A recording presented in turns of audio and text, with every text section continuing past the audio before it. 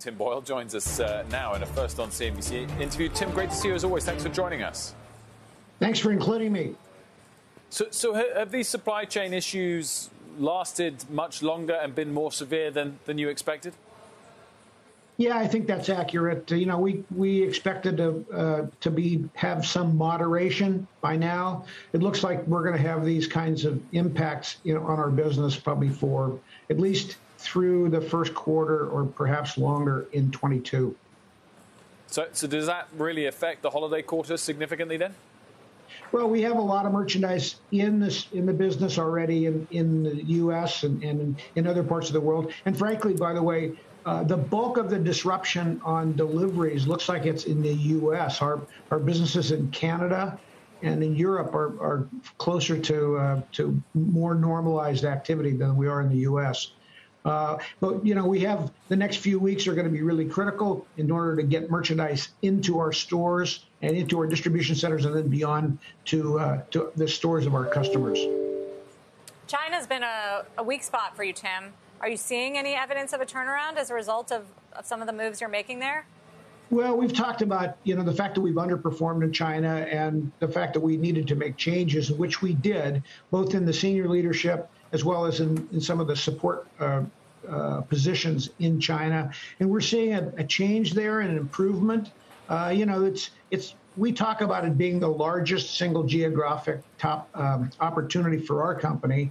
And we need to have the best people we can there. And I think we've made great moves to getting ourselves really, really well positioned in that market. Just on the supply chain stuff, I mean, to what extent, Tim, do you think you will have to hike prices? We were just discussing Janet Yellen's comments on inflation and whether it's transitory or not. Do you think that we're going to see significant increases, and will they last through next year? Well, we're in the process right now of pricing our merchandise for fall 22. We have a long lead time. And we saw price increases there of some significance in the, close to double digit in some areas. And so I expect that we're going to continue to see price pressure, not only from the commodities that go into our garments and our footwear, but also the continued expansion of the costs of logistics and getting the merchandise into stores. So I'm a little less hopeful as it relates to a moderation of the inflation, frankly. But we'll have to continue to change our pricing to accommodate it. And at the end of the day, consumers are going to make the decision if they want to pay more or if they would rather pay less, and that will impact many of the parts of the supply chain as it relates to the commodity prices. Yeah, definitely not using the T word. So Tim, I don't know if you saw, but your competitor, Patagonia, yesterday came out and doubled down on their stance that they made last June to boycott Facebook and not advertise on the platform. Here's a tweet. Patagonia stopped all paid advertising on Facebook platforms last June because they spread hate speech and misinformation about climate change and our democracy. We continue to stand by that boycott 16 months later. And they're also calling on other companies to do that. In light of some of these new Facebook revelations from the whistleblower, how do you deal with that? Are you advertising on Facebook? Do you double down because your competitor has stopped, or do you have issues also with some of these problems?